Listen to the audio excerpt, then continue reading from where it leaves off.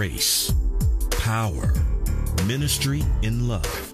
Incline your ears to wisdom and your hearts to understanding.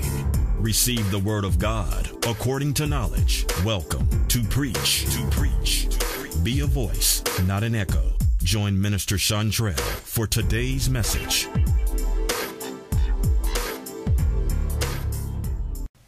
Good day, beloved, and thank you for joining me today on Preach. Be a voice, not an echo. I am Minister Davis. Today is April the 7th of 2016, and it is 2:20 p.m. Central Time. I do appreciate you joining me today. I am going to begin with prayer. Heavenly Father, I thank you that I'm alive for such a time as this. I thank you, Father, that your mercy is new to me this day. I thank you, Father, for your grace that is sufficient for this day. Father, I thank you that you are watchful over me. Father, I thank you that you are watchful over your word to perform it. I trust my life to the provision of your word. I trust my life, your truth, your ways of living and being. Father, as I proceed forth doing what you've called me to do, Father, I thank you for the grace to do so, Father. I thank you that I do it in boldness and without timidity, Father, but with love, Father, and rightly dividing the word of truth according to your spirit, Father. I trust you. I need you in all things. I seek you in all things. I plead the blood of Jesus over my heart, my mind, my will, and my emotion, Father. Thy will be done. I thank you, Father. As I diminish, Father, I lift you up. Father, in the name of Jesus, every person who is listening to this today, tomorrow, or whenever they're listening to this, Father, I plead the blood of Jesus over their ears, Father. I thank you for cultivated ears and heart that are ready to hear the truth, Father, in the name of Jesus.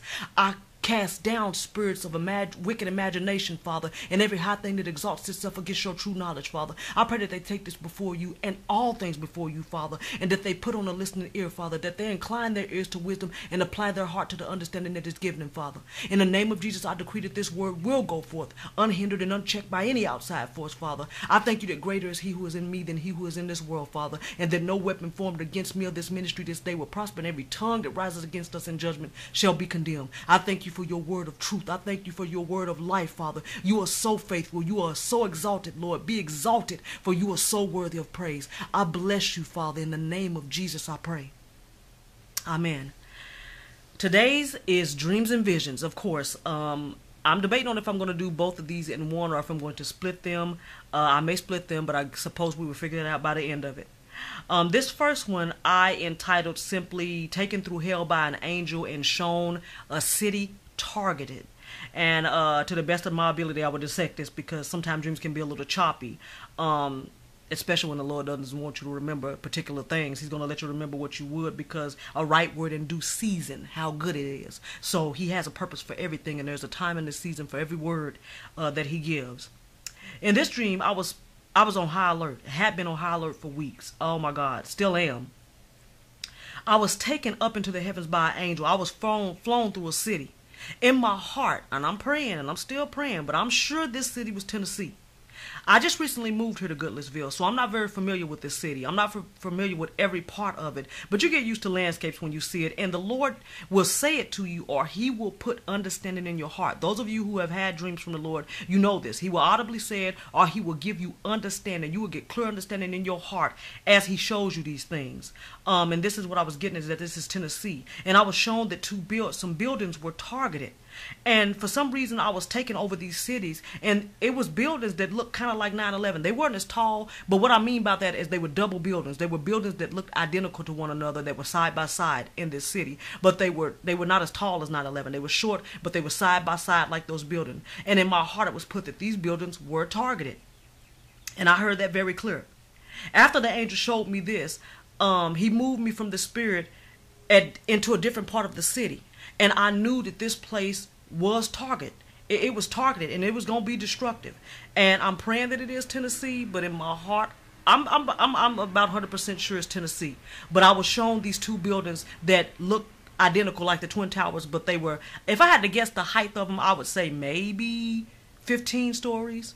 And this is being shown from the air as I was flown past with the angel. And that's how I saw these buildings. And if I had to guess, I would say 15 to 17 stories, if that high. And they could have been a little less, but they were side by side, and that's what I saw. But the amazing thing is, after this, and I don't know if this is connected, if it's because some of the people that are going to die are going to go to hell. I don't know. I bring these dreams before the Lord continually, and I warn as I should warn, and I want you to take these dreams before the Lord as always, because sometimes he gives revelation through other brothers and sisters in Christ, and we come together because we are fitly joined together, and we share. Iron sharpens iron. We're stronger together, and he does this for a reason. It causes us to work together. Okay, after the Lord showed me this, the angel then, and this is the part that really rattles me, the angel then started flying. As I was up in the air, he aimed downward, and he started flying full speed, with holding my hand down toward the ground. And in my heart, I knew exactly where we were going.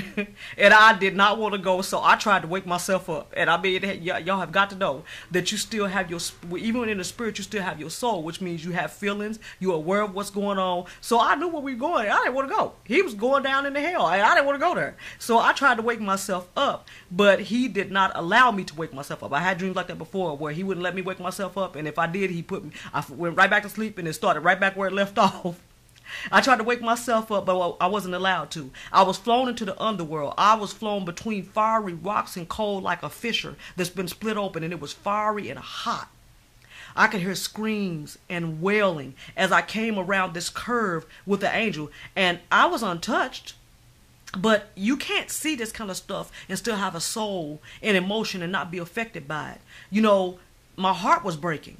I could see this as I was flown through. As I was flown through this cracked coals, I could hear the screams and wailing. I could see, I'm telling you, it looked like little cities under there that were broke down and foul looking, and lakes, and, you know, hot fiery things. And I could see masses of people. I could see demons.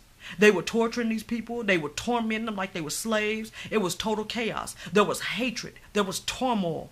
It's hard to explain, because you can feel all this that they're feeling while you're looking on in the soul. You feel the despair, but yet at the same time you have a hurt and a wailing for them, because you have the Spirit of God. So you are wailing, because this is not where the Lord wanted us to go. The Bible tells us hell has enlarged itself. The hell enlarged itself. It was not intended for us to go, but hell is enlarging itself for the masses that will come. And I saw cruelty, and there were spirits of people. They were so hurt. I mean, it was hatred. I mean, all of this stuff I felt, hopelessness and cruelty and hatred. While I could see these people being tormented, they were being whipped, they were being forced to labor. They wasn't just chilling in the fire. You know, they were laboring and being tormented. And it was just the most terrible feeling. And as I was flown through this place, I cried.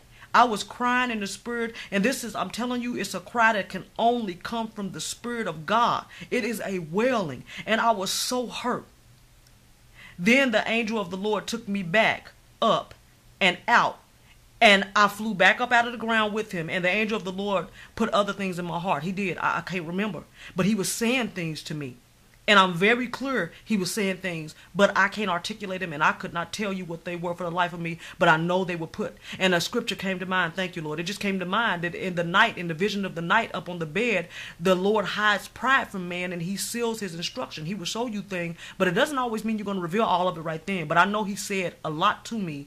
But in my waking articulate tongue, I could not tell you, and that is in all sincerity. And it was at this point I awoke, and when I awoke, I was crying. I was crying when I woke up, and I just cried, and of course I began to pray, and that's where the dream ended. So this is another dream I want you to take before the Lord, and pray about it, because I'm going to do the other one separate. I'll try to keep these short, and I'm going to read Revelations 12:7. And there was a war in heaven. Michael and his angels fought against the dragon, and the dragon fought and his angels fought. And that scripture right there is actually for the other dream, and you're going to see why when I read it. So do stay tuned, because I will be doing that dream next. Isaiah 5:14-15. Therefore hell hath enlarged herself and opened her mouth without measure, and their glory and their multitude and their pomp and he that rejoiceth shall descend into it. And the mean man shall be brought down, and the mighty man shall be humbled, and the eyes of the lofty shall be humbled. And Joel 2:28-29. And this time shall come to pass afterward, that I will pour out my spirit upon all flesh. Your sons and your daughters shall prophesy, and your old men shall dream dreams, and your young men shall see visions, and also upon the servants and upon handmaidens. In those days will I pour out of my spirit, and they shall prophesy. That is Joel 29, 28 through 29.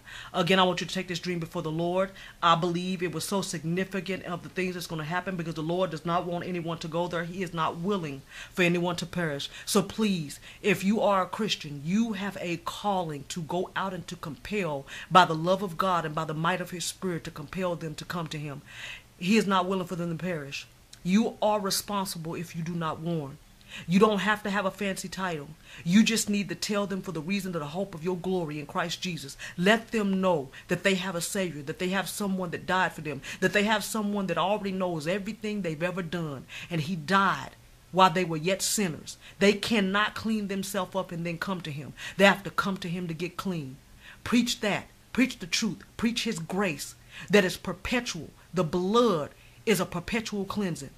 In the name of Jesus, I beseech you to do so. Please don't walk past someone and they end up in hell because you wouldn't speak to them.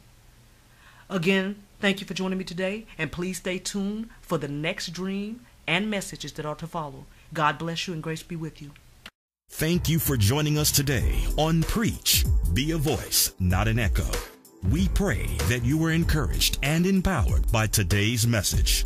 Until next time, we encourage you to hang on to God's unchanging hand and preach. Grace be with you.